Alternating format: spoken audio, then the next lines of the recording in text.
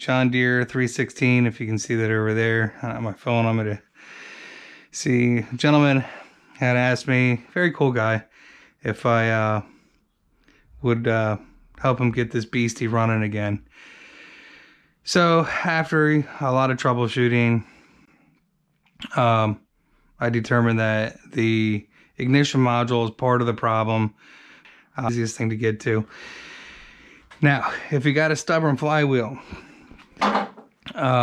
the screws are 5/16, if I remember. And I got over here with this already. I know my garage is absolutely packed full of crap. I went to the local Ace Hardware, and you can see I kind of crooked that one up. It was hard. I did leave the bolt in, as the manual states you should do. This is a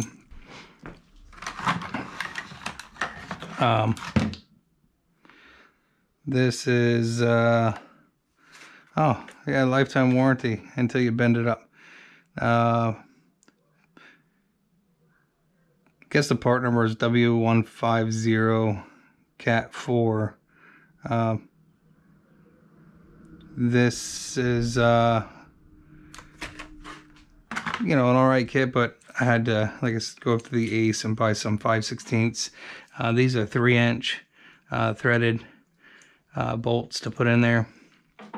And if you got a stubborn one, a little WD-40 in here, and then just rotate the you know, the flywheel until it lubricates the inside of that. And that's I was getting ready to break out the heat, but thankfully it decided to give up the ghost here.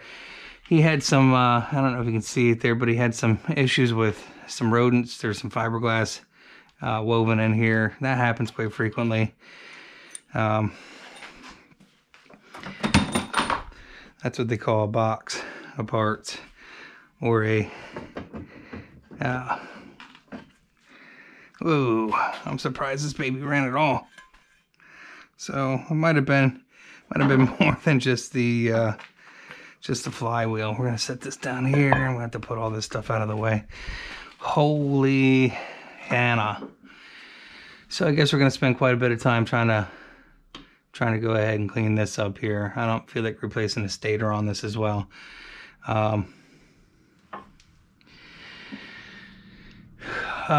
Yeah, so we're gonna have to pull the stator. I'll clean that up real good.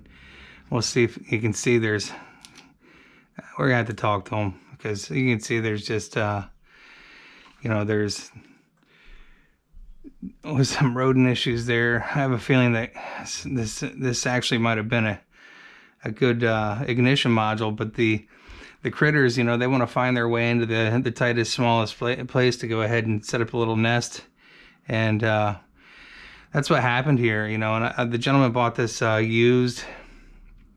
And the interesting part is, I definitely do believe this was a part before, because this had a locking washer on the bottom of it. I'm sorry, on the bottom of the motor mount, and this one did not. So initially when I met up with him, I thought it was a starter. The unfortunate part about these Onan motors, even though they're cool old machines that do a lot of work, Wheel Horse rotates it so that the flywheel's on the outside. You can work on stuff. They're belt driven. This is a shaft driven unit, so I mean, you know, there is a little bit of a difference in how this goes. The unfortunate part is you literally have to take the entire exterior off. You have to take, you know, you don't have to take all the heat shields off, but it just is easier that way to take the heat shields off. And like I said, you know, when you let them sit for a while, the rodents and the critters get in here. I'm gonna have to try to wheel this out into the driveway, into the yard. The motor is too heavy, unfortunately, for me to pick up, at least by myself.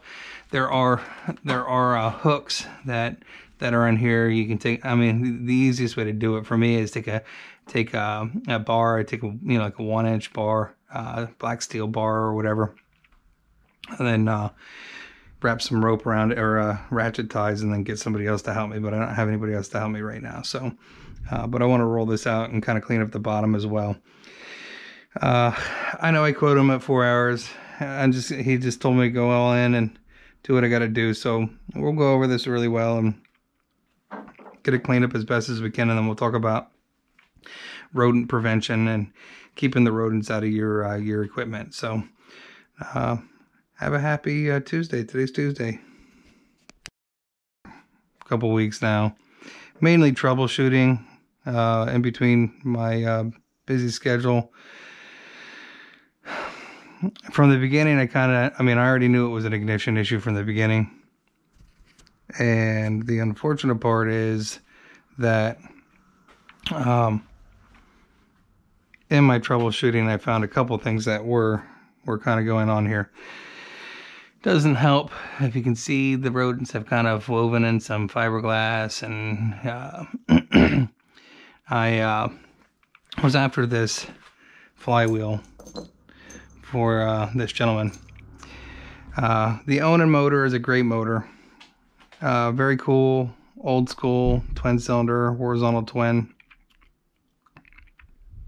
The unfortunate part is for this, on the John Deere setups, in order to go ahead and remove this unit, I should say remove the flywheel to do anything with the ignition system, you have to pull the entire motor. You have to pull all the skins. You have to pull the hood, everything. So what I will tell you is, in my experience, the easiest way to do this is to actually pull the bolts out of the hood, and then grab the hood by itself. And then when you come back to it, there are two half-inch bolts for this here. And what I do to go ahead and access that, just pretend this is a ratchet. You slip the ratchet in through the back and the side, and you can get enough clearance on that to go ahead and get these. Removing the skins just kind of helped me see what was going on underneath, or I should say the heat shields just helped me to see what was going on underneath this mess, because what I was really concerned about was the rodent damage. There's some wiring damage here. This runs down into your oil pressure sensor, so this could be part of the problem too. We're gonna rewire that up and see if we can reroute that differently. It was either rubbed against here at one point or whatever, but you can see that's rubbed all the way through. So I mean,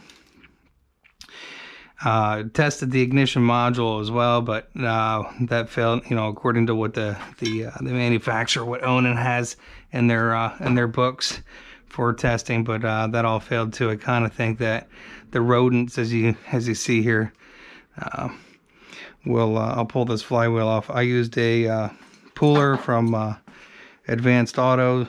I've had this around for a little while. I had to go to Ace to get some 5/16 by 3-inch bolts there to give me a little bit more leverage, number one, and to also actually thread into the where you have your drive shaft at. I started by pulling the drive shaft. I actually started by pulling the tens here.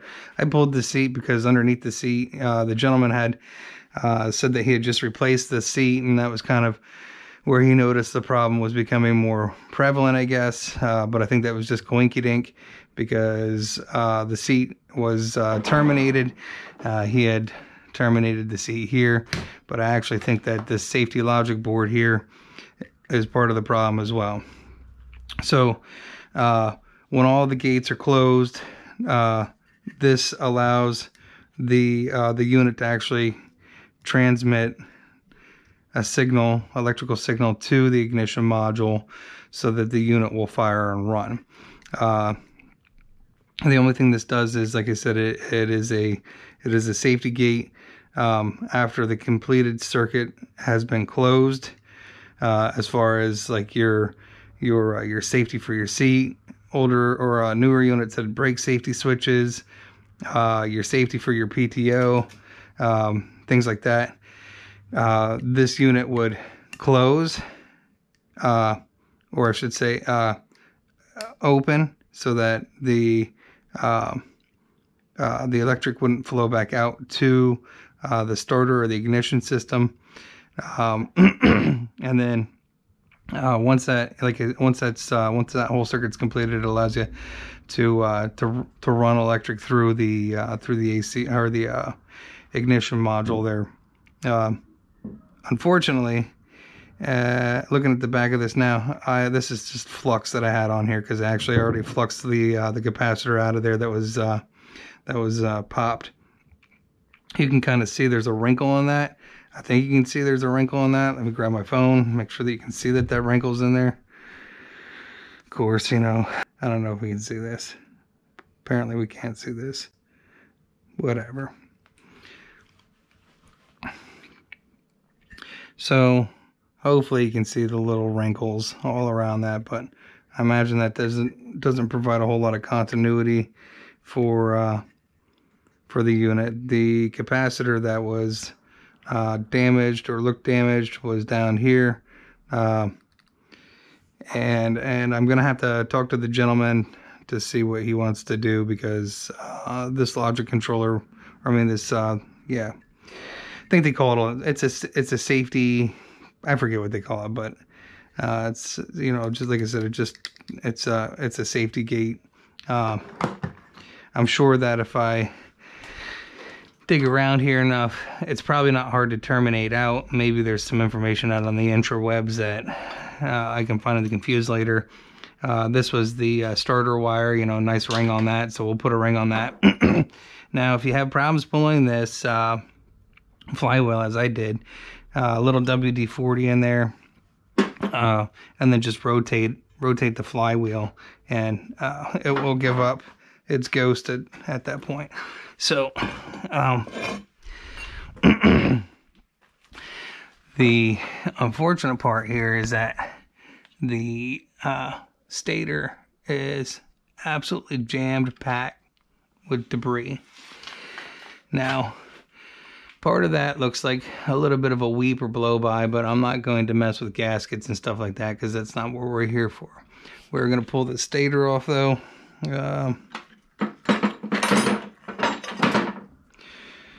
While we're at it, while we're moving our lips,